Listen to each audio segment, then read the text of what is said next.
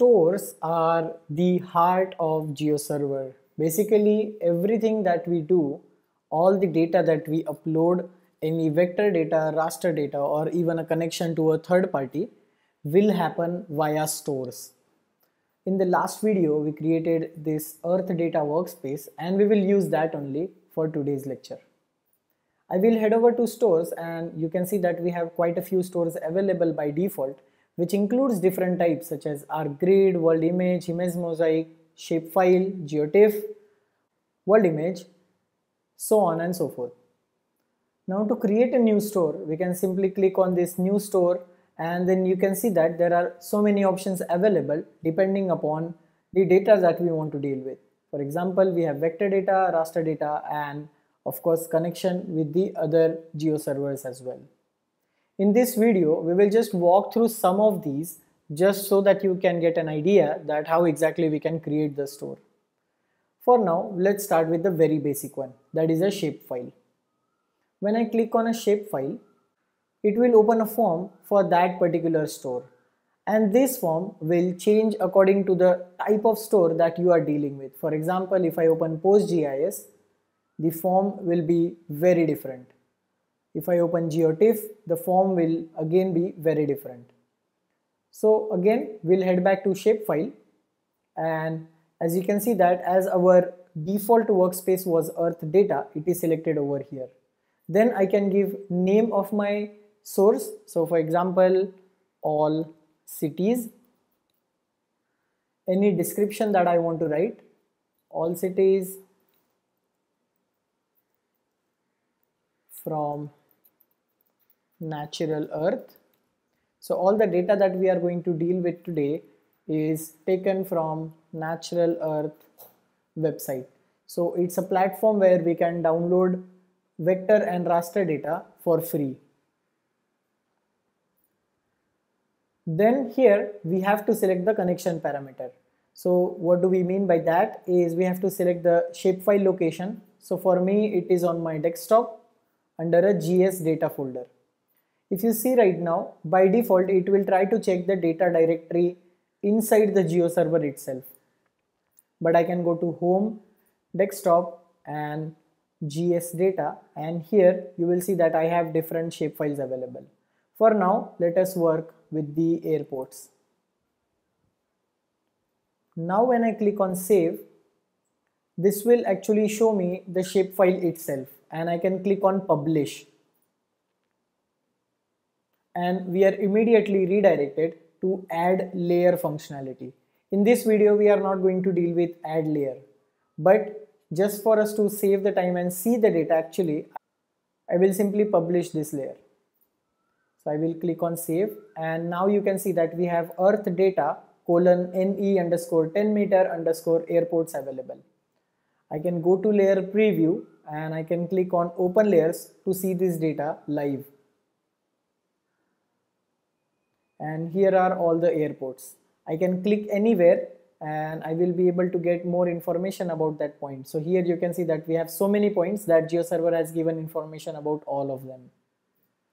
Now if I head back to the stores, I will have that store available over here for me. So I can click on here anytime and if I want to make any changes, I can do that. But you can imagine that if you have different shapefiles available, it will be cumbersome for you to every time go and create a new store for a new shapefile. To address this problem, we have also directory of shapefiles available. Here, the data source will be the folder where we have to look for the shapefile.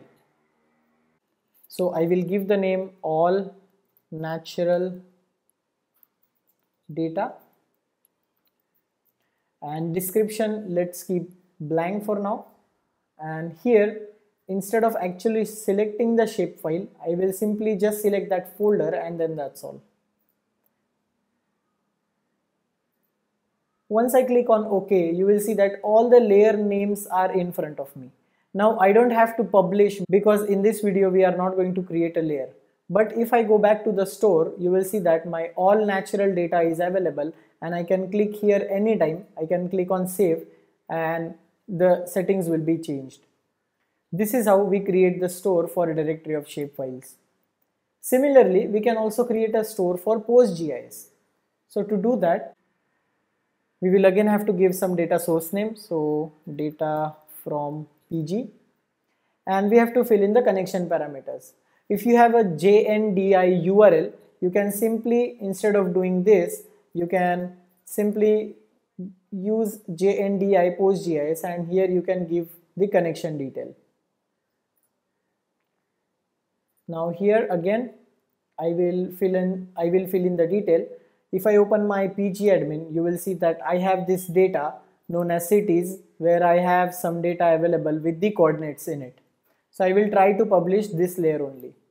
I will head back, and my database name is Postgres. So is my user and password for now. Here I can play with the settings such as how many maximum connections we want, what should be the batch insert size, so that if once we develop the application from front end, we will be able to actually push the data into Postgres using Geoserver itself. And once I save this, then you can see all the tables that we have in our Postgres are listed over here. Inside this, we can take a look at cities, and for now again I will stick with the default settings. And now if I go back to layer previews, I have the cities available over here, and the data is directly streaming from database itself. Now it's not mandatory that whatever data that you see over here will be like this forever, because again this is a connection with the database. So as the database objects will increase or decrease, same will be seen on Geoserver. So here you can see all the cities that we have are available, and if we decide to, let's say for example this one is Nakchu. So if I do a post GIS delete query,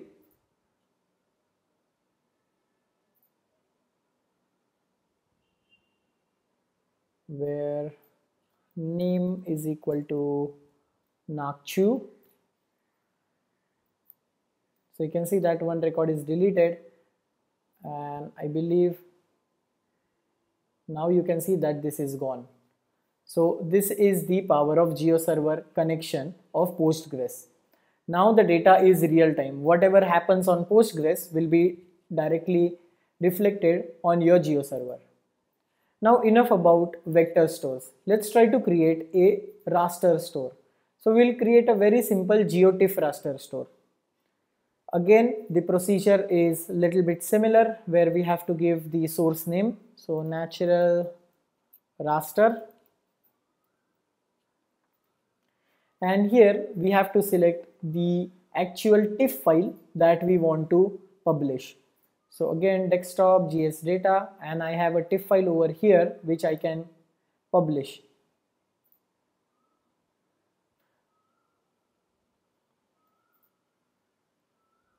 Now if I go back to layer preview,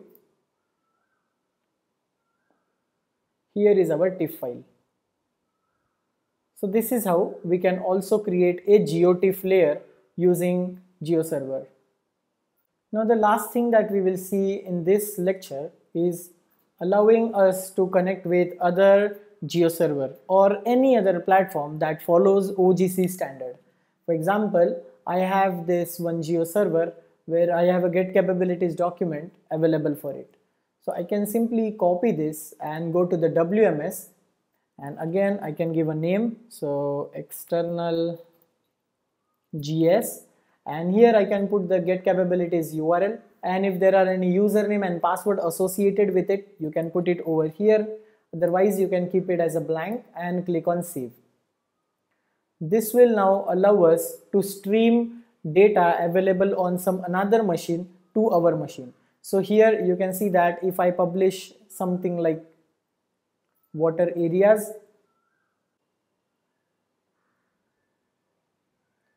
then we can simply save this, and this will be available for us in layer preview. Again, I can search for water, and here we have water areas which we can open to see the preview. This will also depend upon the speed that you have for your external service as well, because the data is ultimately streaming from there only. So this is everything about stores. Thank you.